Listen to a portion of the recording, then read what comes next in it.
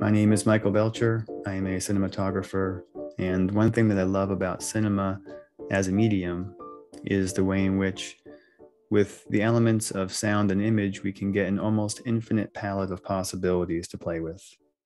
We can keep things really simple and stripped down, a locked off camera, black and white, just reducing the elements. Or we can add layer upon layer of technique and meaning and context with huge ensemble casts, enormous set pieces, pyrotechnics. And there are a few movies that maximize the possibilities of layering meaning and technique than this film, The Life and Death of Colonel Blimp, which was released in 1943 and was made by Powell and Pressburger. I'm discussing it here with cinematographer Adrian Peng Correia, who speaks about the film beautifully. Adrian is an award-winning cinematographer who has lensed projects all over the world. Over the last decade, he has shot dozens of feature films, commercials, documentaries, and TV shows, most recently including Flight Attendant and Love Life for HBO Max, Kevin Can F Himself for AMC Studios, Rami for Hulu, Glow for Netflix, and the upcoming Florida Man for Netflix. All right, here we go. Thank you. So the first thing I want to ask you about is, before we get into why you chose this film, I'm just curious about when your relationship with Colonel Blimp began. When did you first see it? How did it strike you? Well, I had become enamored with Powell and Pressburger basically through the exposure with Martin Scorsese. He was such a huge Michael Powell fan, and the Powell Pressburger connection, known as the Archers, was really important to him. And Scorsese was somebody who I looked up to, not just for his own films, but just for his this kind of encyclopedic love of film, and kind of such an eclectic taste. And when you have someone has such a specific perspective as he does, you kind of, if it's important to you, you kind of want to understand maybe where the foundations, where was he, what forge was he wrought from, so to speak. So, and in that regard, Powell and Pressburger came up, and it wasn't something that, what I found interesting about Powell and Pressburger was not just the fact that they made movies, but just the type of films they made. It wasn't something where they're making something so artful. They were making things that were had this kind of specific artistry to the storytelling, but they were also populist in a way.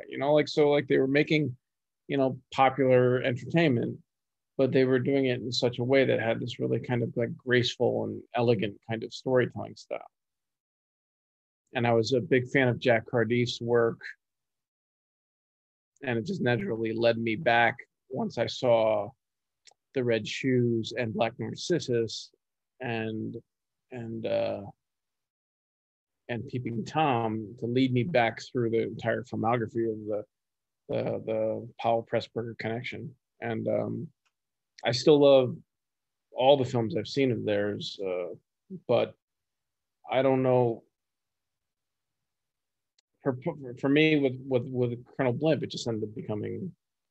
It's a film that's enriched itself to me the more I see it. Every time I see it, I see something new, and in that regard, it's a really kind of it's been an enriching experience for me in that regard. I always remember when Roger Ebert talked about La Dolce Vita and how the movie changes for him over the course of his life, and it's different from when he was 20 versus when he was 30, when he was 40, and the way Vita was that for Ebert is kind of the way this film has been for me.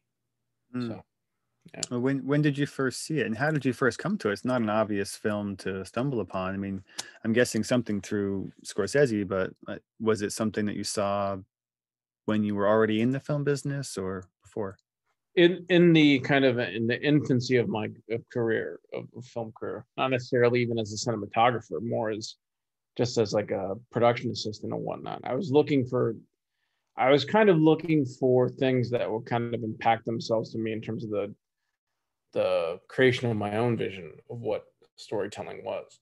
you know? So in the beginning, you watch it and it was just something where it's like, it's kind of delightful in the way that it kind of uses camera as an important storytelling element, you know, and just in the importance of blocking and structure of staging scenes. And it was one of the first films I ever noticed where like sound design played such an important storytelling role. It was the first film I ever noticed that in. And it's like, so in a way, it's really important to me because it kind of taught me the importance of all these kind of different disciplines within filmmaking. And you know, just because there's such specific elements of cinematography that appeal to it, there are elements of editing that are really important to me that come from it. Sound design, like I've said, so it's kind of a touchstone for me. And then at the end of the day, I still get really wrapped up in the nature of the performances and the story. So just from a technical standpoint, and also just from the purely emotional standpoint of the way that performances deliver for me.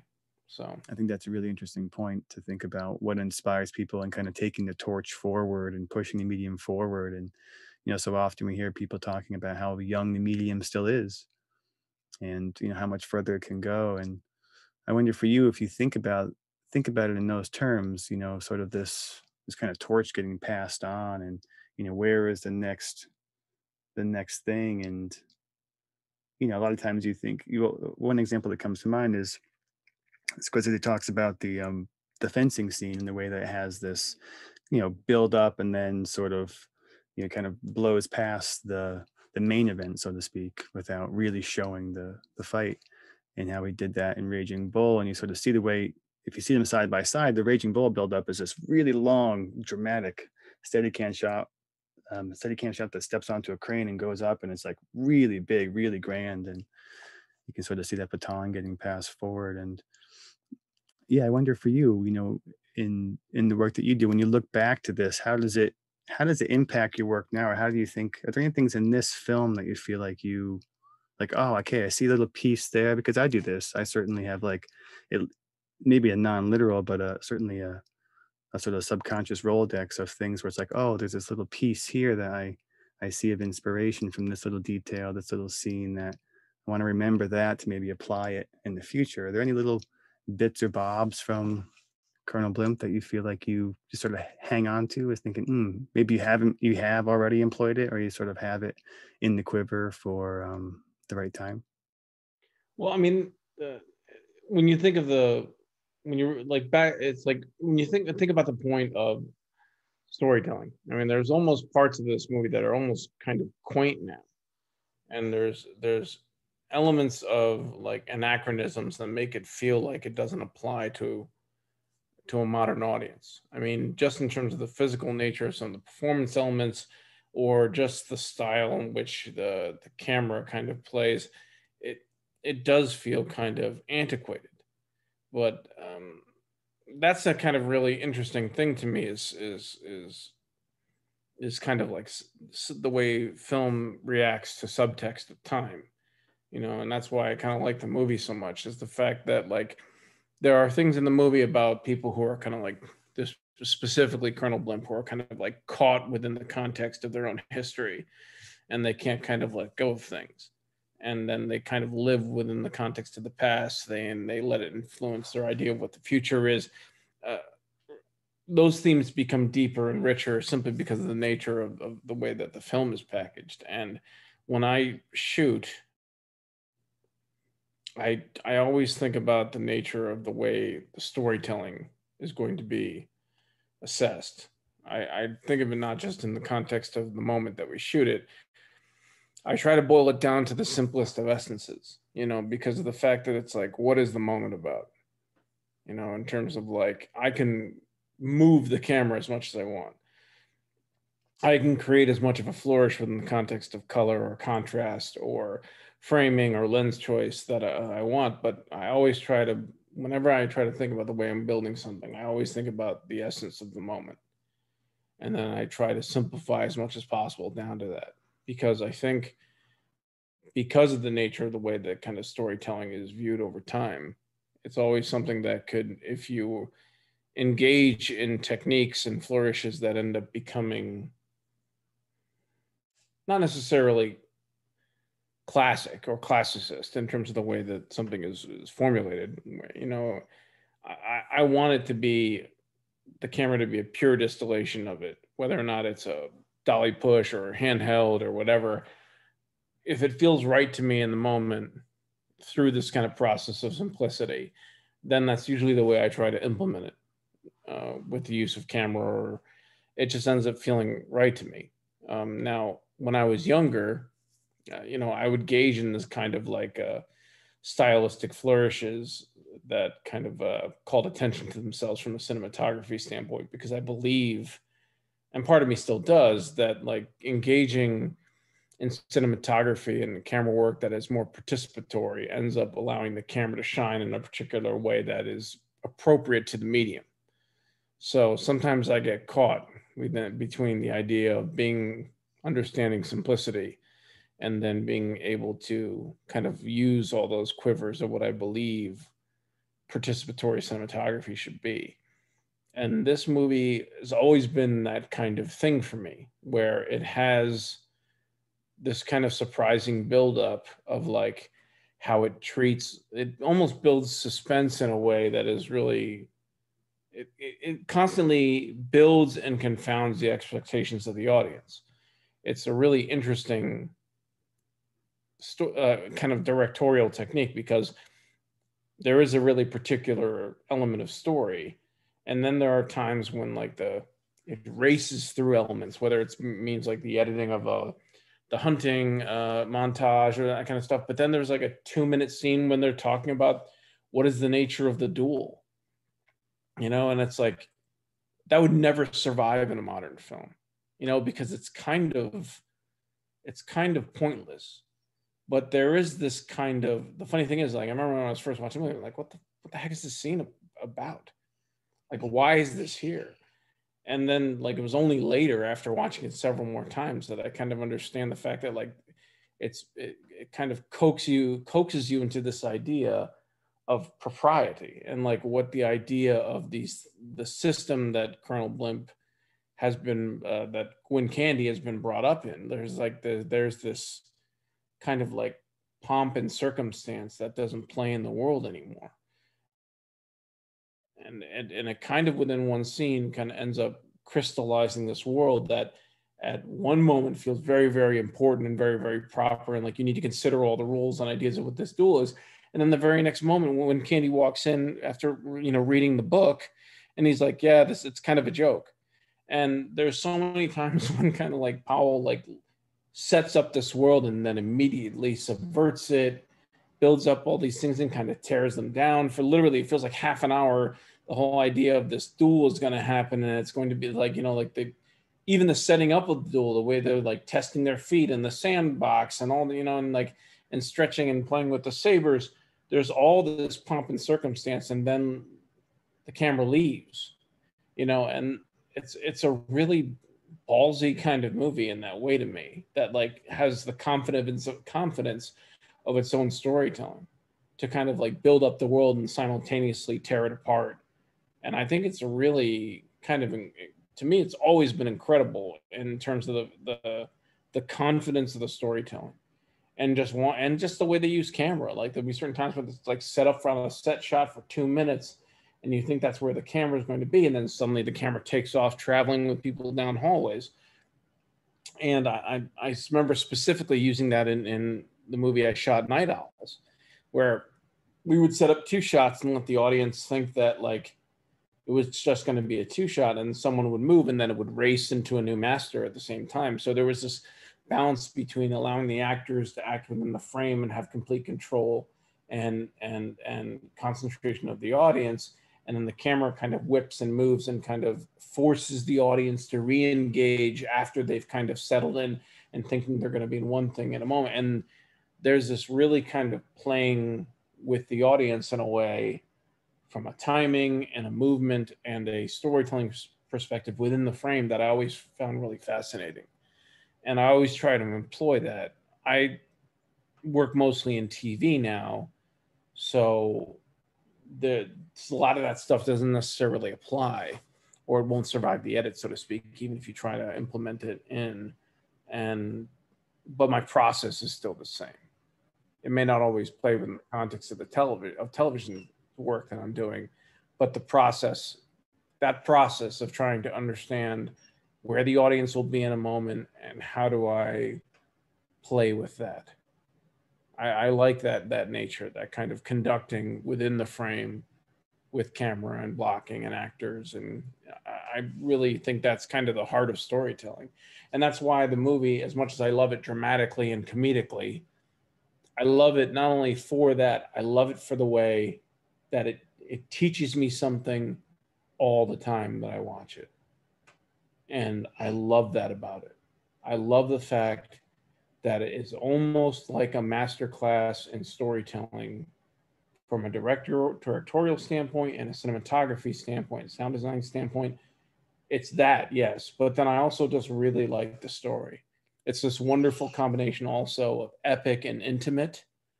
And I love that idea of creating these massive worlds and putting these people in it when it's basically a really personal, psychological, individual story.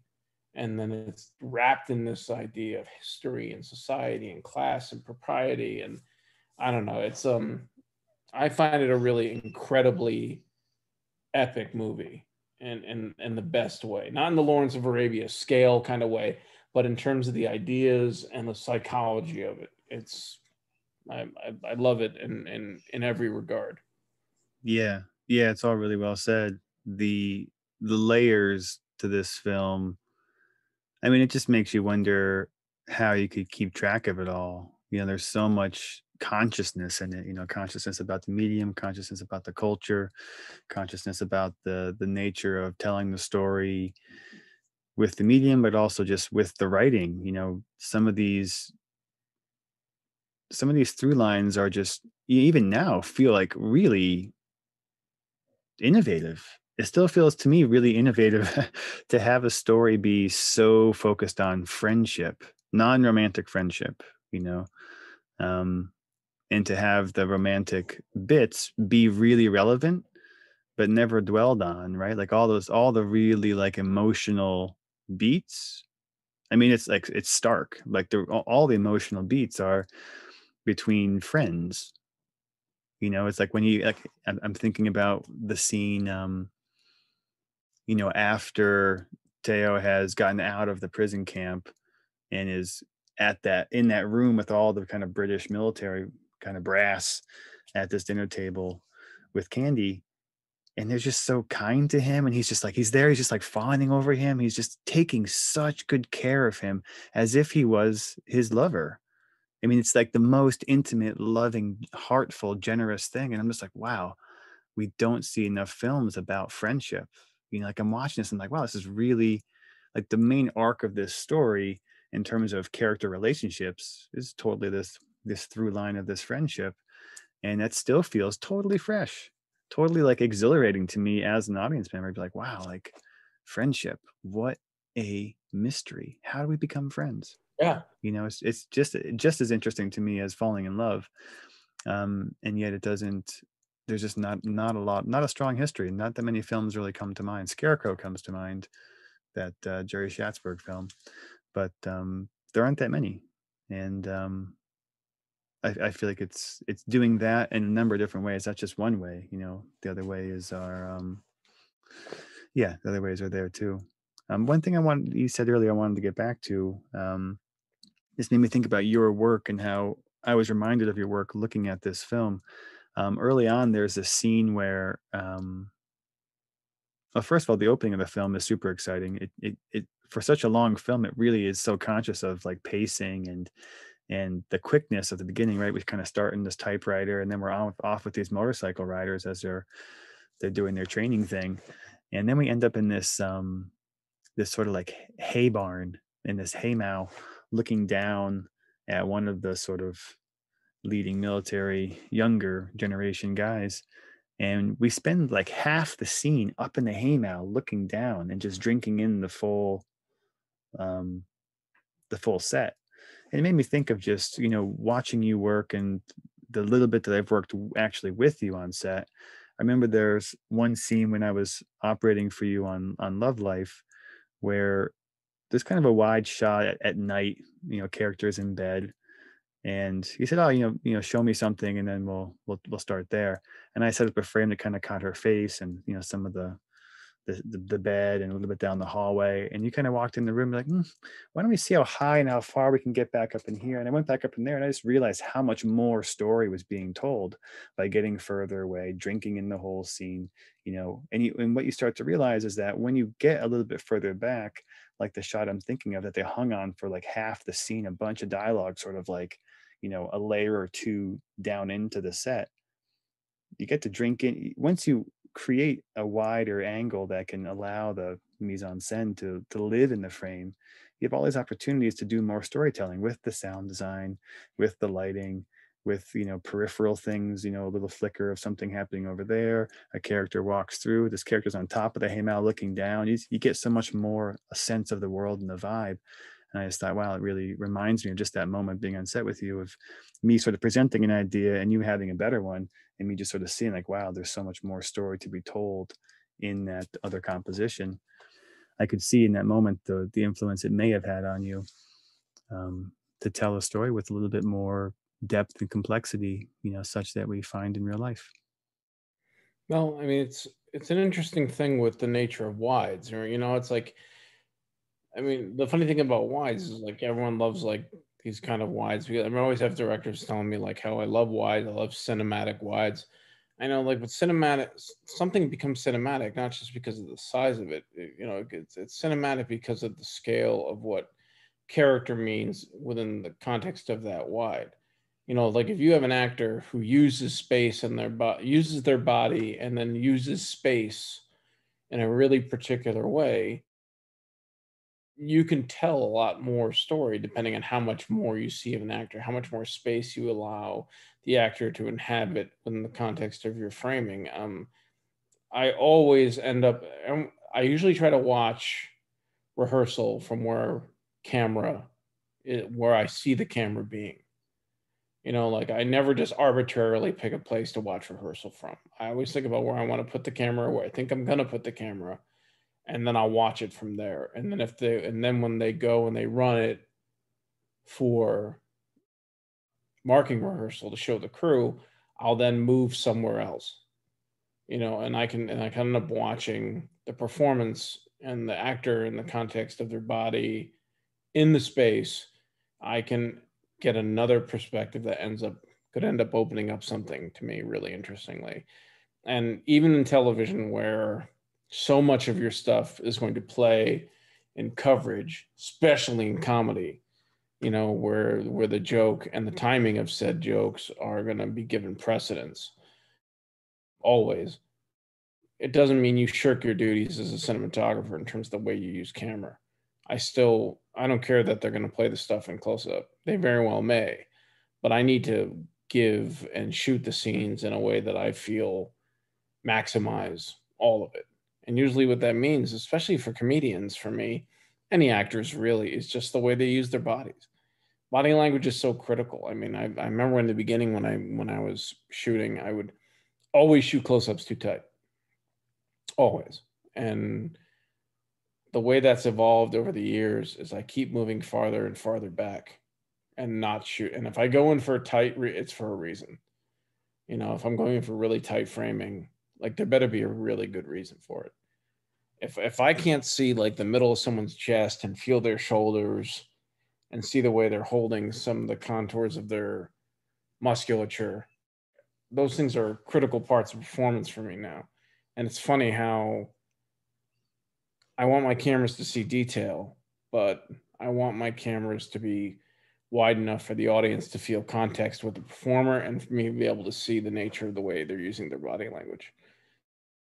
That's definitely shifted. And then one of the reasons why is classical filming and the way especially specifically the Academy ratio frames actors and their bodies. I mean, it is portraiture in the old Academy gate, and it really does favor shooting actors in a particular way that really showcases their bodies. I mean, there's some really great wide angle close-ups, even in the bathhouse scene when they go in and after the first scene, which you're right, has incredible pacing and energy with the camera work you know, that the driving camera work and the motorcycle camera work has this really great energy to it. And then you get into the bathhouse where when Candy is going to be basically uh, unfairly taken by these young officers who don't want to play by the rules of war starting at midnight. There are some really great wide angle close ups, just cutaways of like random soldiers who are using their bodies in very specific ways, and they're wide angle filmed mediums with little pushes, even just like little things that like took a good deal of time to set up and light, but like communicate like youth and verve and energy and this kind of, you can feel the kind of preposterous confidence of youth in some of these framing shots of these young soldiers. And then you kind of go back to Candy, and Candy has this kind of really classical, dignified, handsome medium close-ups that are a little bit longer and treat him with a certain reverence. And it's just funny how that's those specifics of framing of these people and these surrounding soldiers and the way they carry themselves in the frame physically against these kind of like not bloated walruses, so to speak, but these people who are like have not grown accustomed to finery and in their old age because they're still soldiers, but there's a certain different idea of what it means to be like youthful and for someone to have experience. And that's another thing that kind of ties into the whole idea of the picture, you know, like people who live like in the past and people who kind of like dwell within their experience in terms of the way that they deal with their lives in the future. And there's so many interpersonal dynamics with the way those relationships are built throughout the film that I just find fascinating. So Yeah, totally. I love the way you're pointing out this,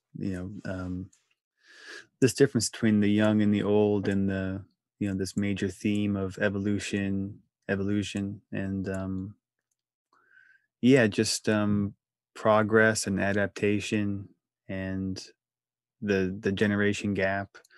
And as a cinematographer, I'm quite torn. I go back and forth. A lot of times I'm thinking about a certain project in an extremely classical sense, where I'm thinking, really in the language of movies that have come before. And then a project will come up where I'm thinking, how can I make every single image in this something I've never seen before? Um, and just totally push myself and push the medium to be something new. And you can see cinematographers who have careers. I mean, broadly speaking, off the top of my head, someone like Roger Deakins seems to be very consistent and fairly classical. Um, he does new things and innovates without a doubt, but he has a little bit more of a consistency to his work.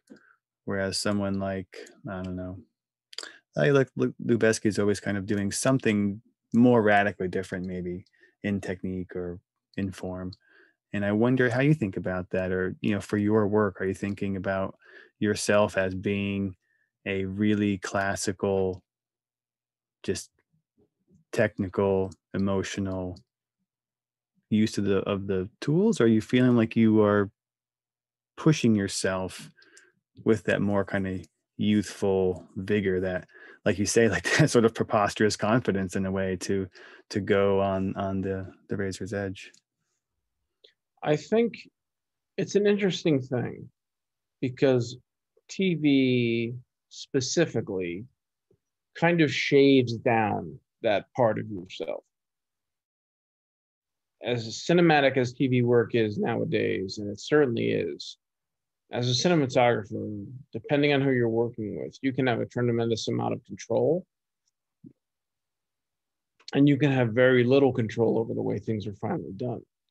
You know, there's a certain authorship that comes with cinematography, period. But I mean, let's be fair. I mean, like your authorship can be completely changed within the context of post now. So, I mean, for me, I always try to end up, once I start to formulate what the idea of a show or a film should be, and having the direction and kind of like sharpening the blade of it along the minds of the people who are closest to the project, whether it's the showrunner or the creator, the writers per episode, who's number one on the call sheet, and how they see their character. you kind of take all those things into consideration. And then you basically I try to give myself a real idea of what is the best emotional representation of the show and the characters. And that influence, and then basically that as the divining rod gives me a guidance in terms of like what kind of lenses I want to use, what kind of LUTs do I want to use, how do I want to build the photography over a scene. And then like I'll give a perfect example, like I'm doing this show right now called Kevin Can F Himself. I don't know if we could swear on your podcast, but you know what the F is for. And like Annie Murphy is the number one. She is a really, incredibly photogenic woman. All right, she's incredibly beautiful, and that doesn't necessarily work for Allison's character in this show. Now, part of the Kevin Can F Himself is that we're subverting the idea of the sitcom wife, and the idea of like these preposterously attractive women who are married to these kind of people who you're like, why is this person married to this idiot? And the funny thing is that in the multicam sitcom world of Kevin, we photograph Allison, Annie, as prettily as you would any traditional sitcom wife in TV. She has to look that way. She has to have these ideas, not just of the idea of what you beautifully photograph an actress as, but also the audience expectations of what these women are supposed to look like in a sitcom, which is almost always like really attractive, and it's like, and then the funny thing is then we go into the single cam world, and then I made a conscious and active decision to not shoot Annie as beautifully as I could, because she has so many things about her face that are classically perfectly beautiful.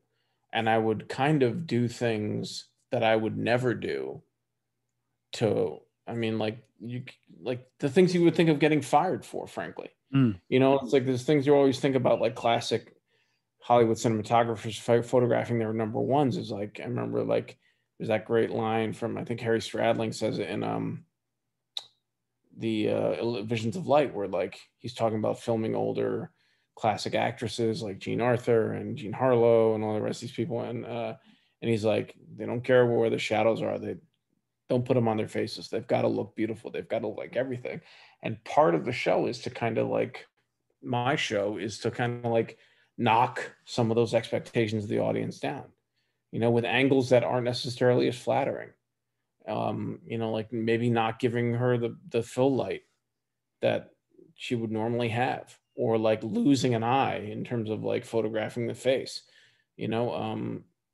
kind of reveling in the fact that Annie can be really beautiful in almost every other way. And then she can be, depending on what you can do, make someone look a little bit ridiculous and awkward. And that is something we've been kind of road mapping in terms of like how to frame a character in a way that doesn't necessarily make them always look in the best light. And then like the way you strategically use close-ups as a cinematographer. In this show, we've strategically used lighting to beautify her and make her look the most beautiful in a couple of moments that are very specific story points. And then we allow that beauty to either be fulfilled within the context of the believability of the drama, in terms of like, she should look the most beautiful at this moment because she feels the most beautiful, or she looks the most beautiful at this moment because she thinks this is when she's the happiest. And then we can either reinforce or further deconstruct and take that away from her. So it's kind of it's a little bit unfair, and it's a little bit abusive to Annie's character, but part of that is this delusion, this self-delusion about who she is and what status she holds in her own life, what power she holds for the determination of her own life and self. So, in a certain way, the cinematography of the show becomes not just a commentary about how the way she sees herself, but the way the audience sees her, or the way the audience feels like they're supposed to be seeing her. And there's a lot of that kind of subtextual cinematographic storytelling that takes place over the course of the way we shoot her and frame her and light her, just in from a close up to close up basis, from a scene to scene basis. And it's an interesting roadmap to follow as a storyteller, because we're just shooting coverage that is supposed to communicate drama or comedy or whatever, but we're using lighting and framing and lens choices, lens height, camera height, all these little things to kind of pepper and season our cinematographic storytelling. And that's what I feel like Colonel Blimp does a lot of, to me, is using camera in unexpected ways to tell a story and in ways that are participatory.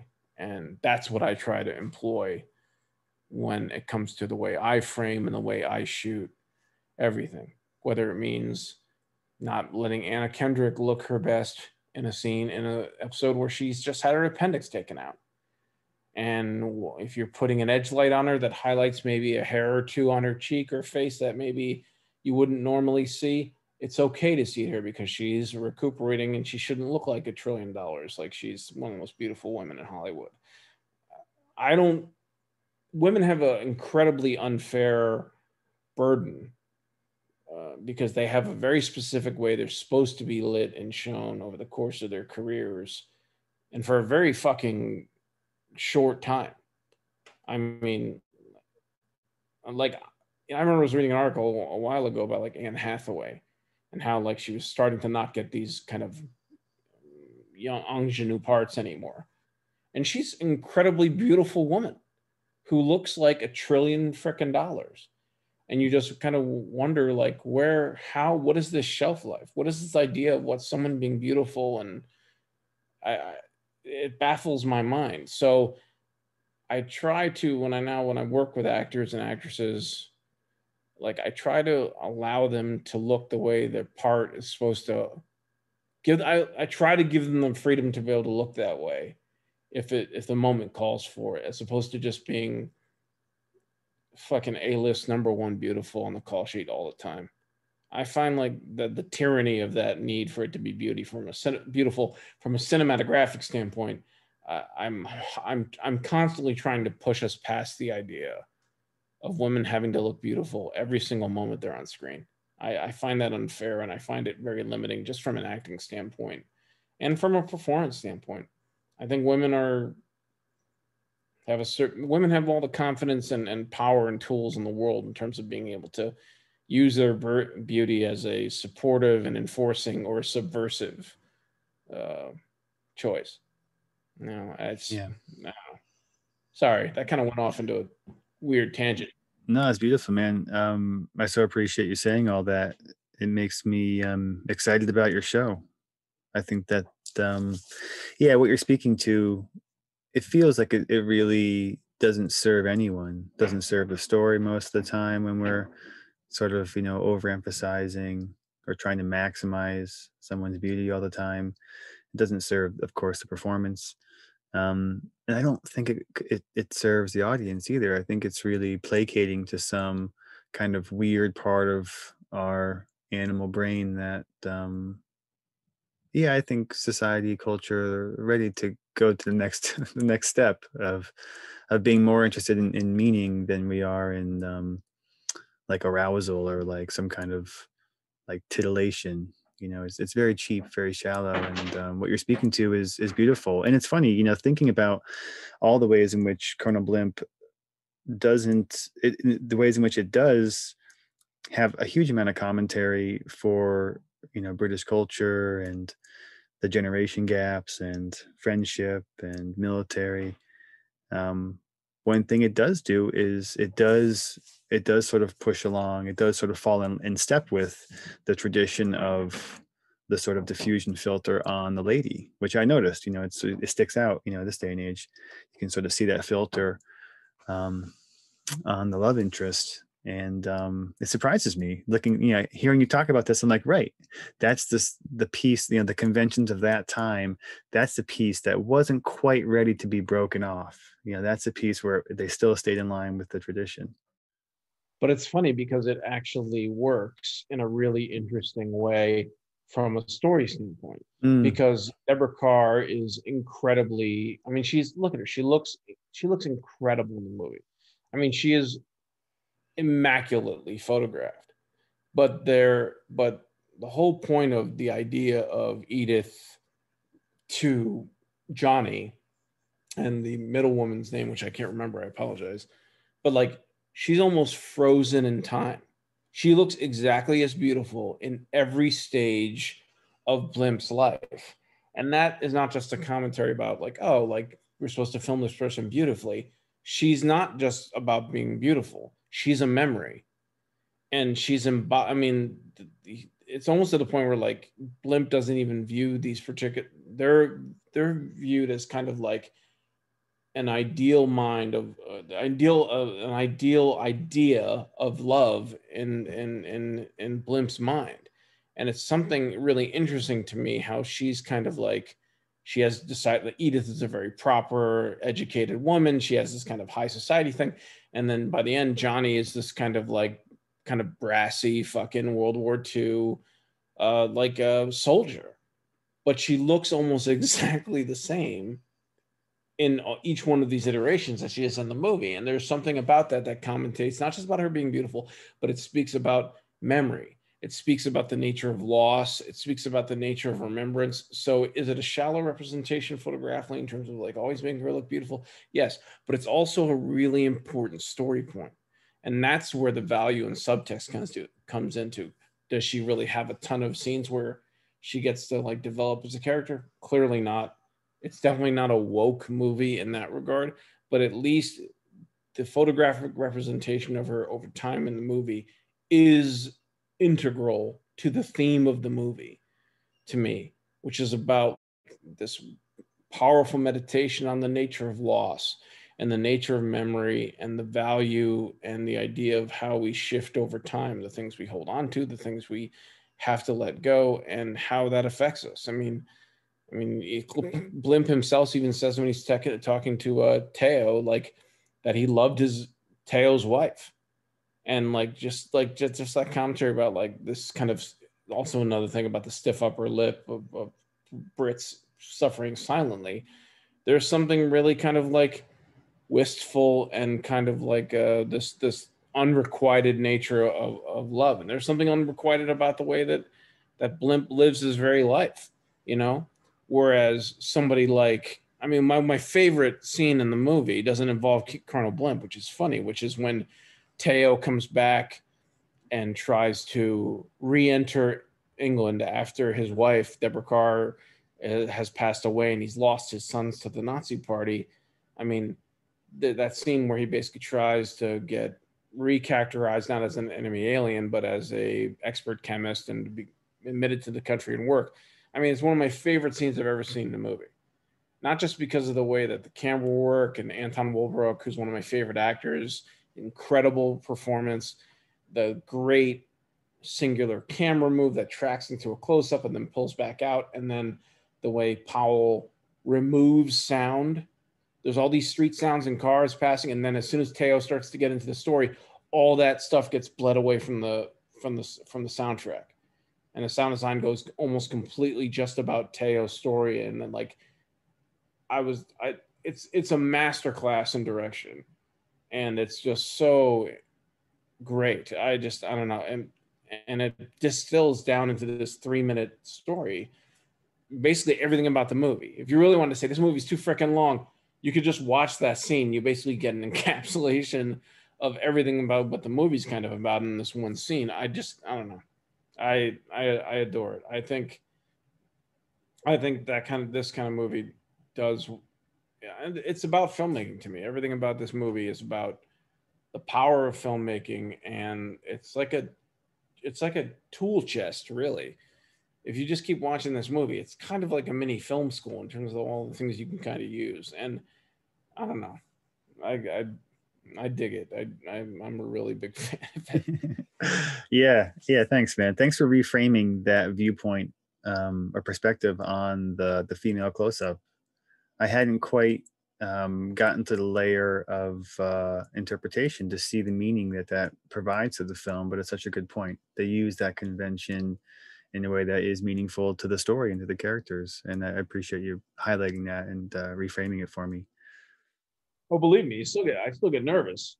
I mean, Annie Murphy gave an interview in Vanity Fair where she talked about like the fact that she gets to do ugly things in the show, and and when they saw her and Mary Hollis, plays our number two Patty in the show, like saw dailies, and they were like, oh my god, they were like nervous about how they looked, and it's like we're not trying to make something safe, but it gave me pause, But it's like you never really like to hear that, but it's like we're making a very particular kind of show, and then like we're heading towards a particular kind of idea, and then like we just filmed a scene 2 days ago where the idea of what it means to be who this person is kind of revealed in a way in a scene between Patty and her, and all these things that we've been building in terms of like framing and shooting her in a way that isn't traditionally beautiful, kind of in one close-up,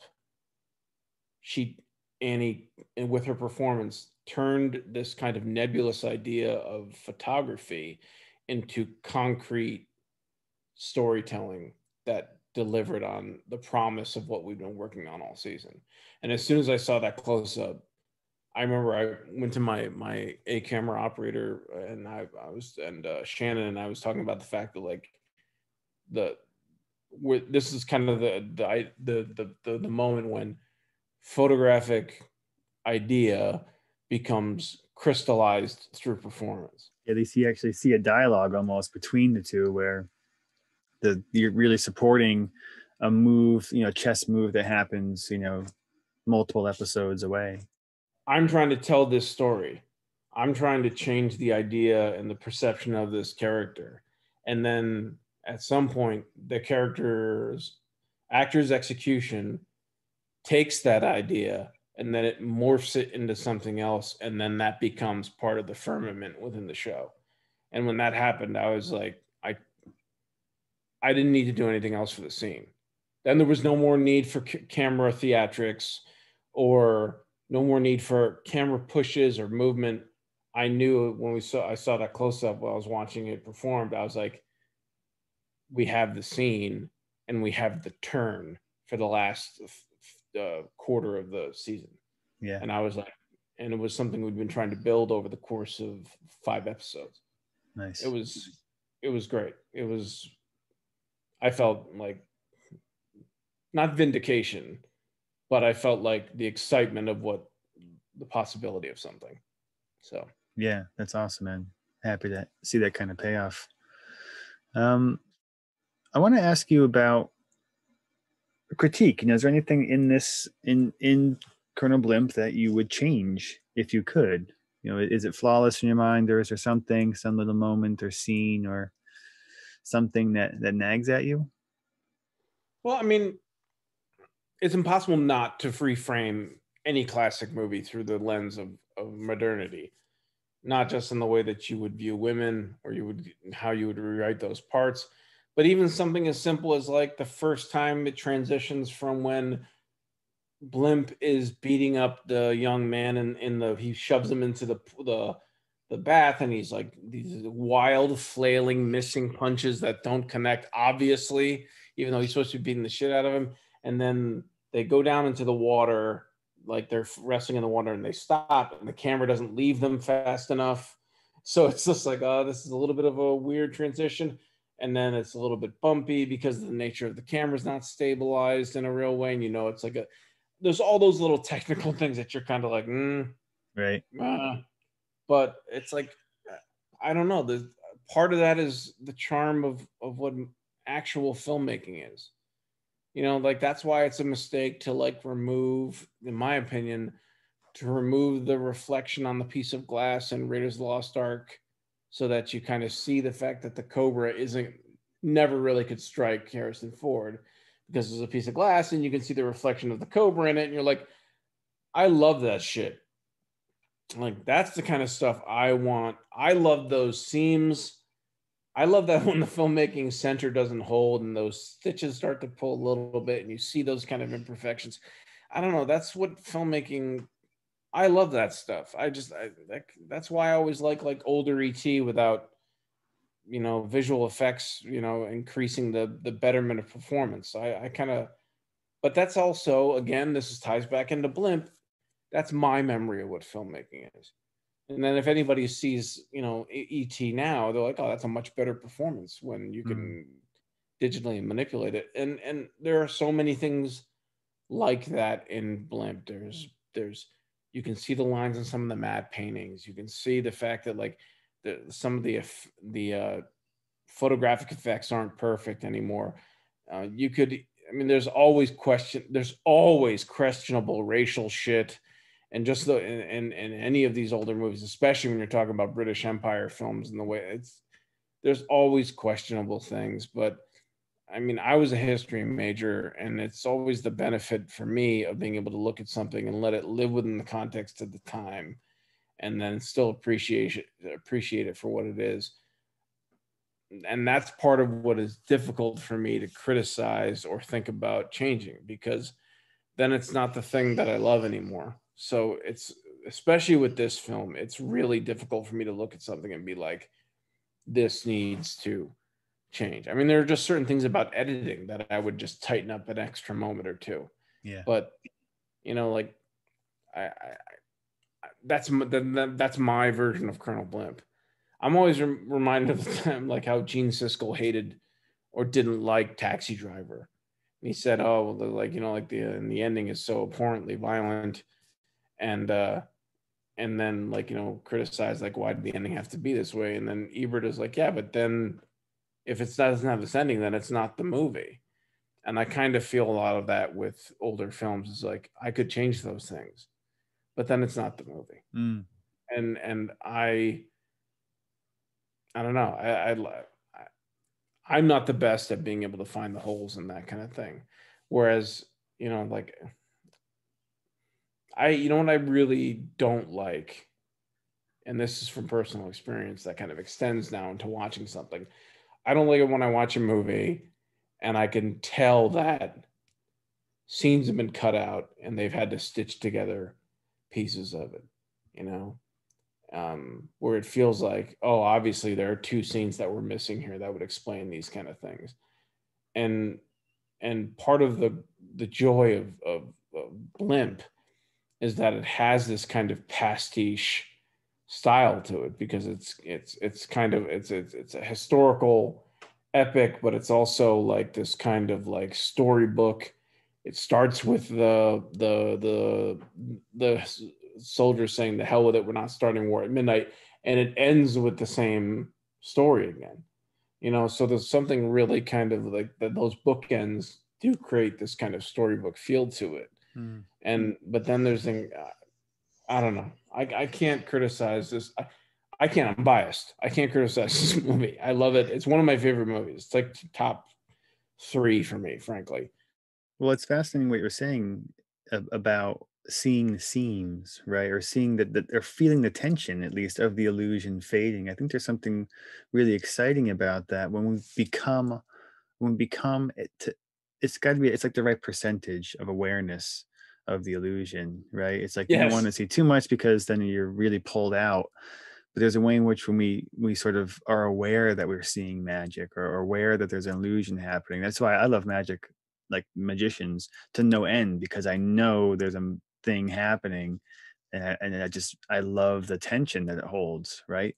But if I was totally immersed in something completely, I might not, it might not be as exhilarating. So it's interesting. I never quite thought of it this way, but yeah, I like what you're pointing to, the way this that having a little bit of tension in the illusion, um yeah, adds a sort of magic to it. It makes it feel more like magic than like reality, right? It's like, oh, I'm watching a movie, it's totally perfect and paced out and everything just feels so natural. I'm just watching reality. There's a certain kind of filmmaking that feels important in that way, but Mhm. another kind of filmmaking that, especially something that's technicolor and like low ISO and like hard light, if there is something that is a little bit theatrical or at least elevated about it, or just presentational, like stagey, that having a Sure. little bit of that tension feels appropriate in a way, and it just has its own flavor. Yeah. I mean, there's definitely that to this movie. There's definitely a theatricality to it, and then and and that definitely does affect your ability to judge things from a reality standpoint, but it's also a memory.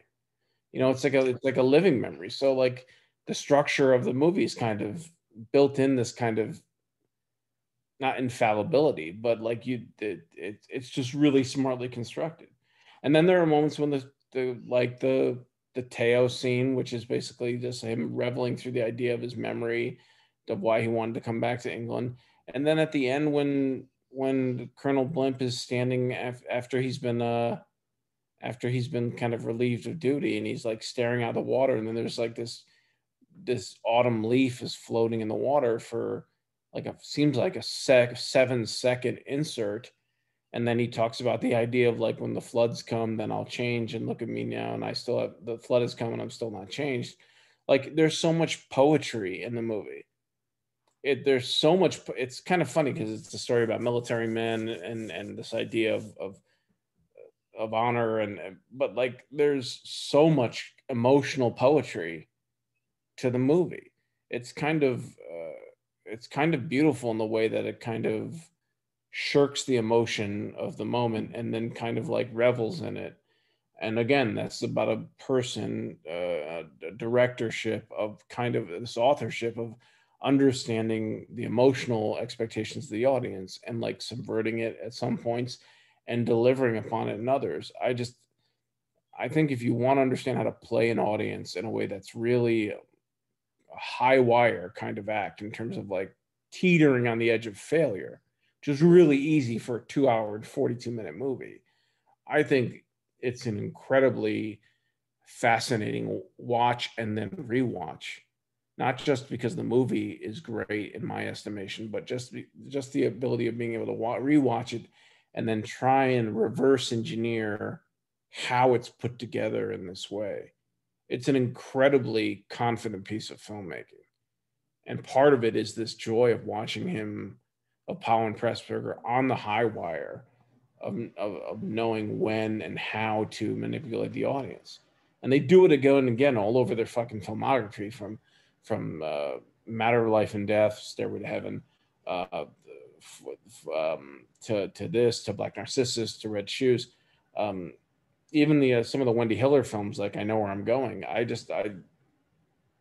Thief of Baghdad, Peeping Tom. There are so many examples in the filmography of this real high wire act where it's not just about storytelling, but the nature and the power and the use of directorial authorship and really taking big chances. I think it's inspiring movie in that regard too. I don't know. It blows my mind. Yeah, mine too, frankly. And you speak about it so beautifully. I totally appreciate your insights. Um, I think a good question to end on is a question about a question.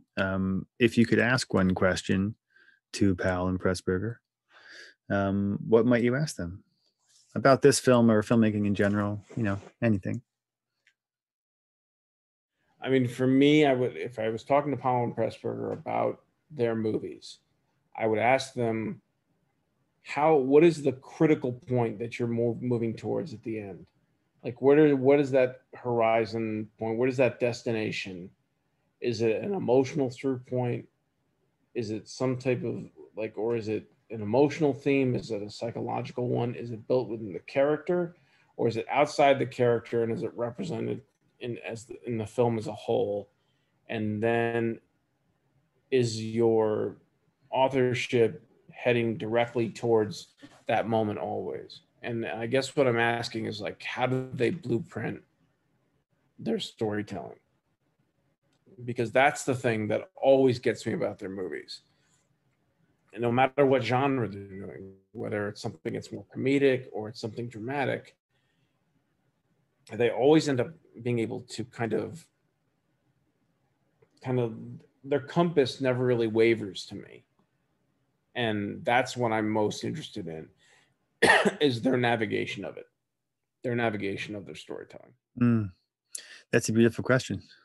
And then maybe that's more of a methodology in terms of their directorship.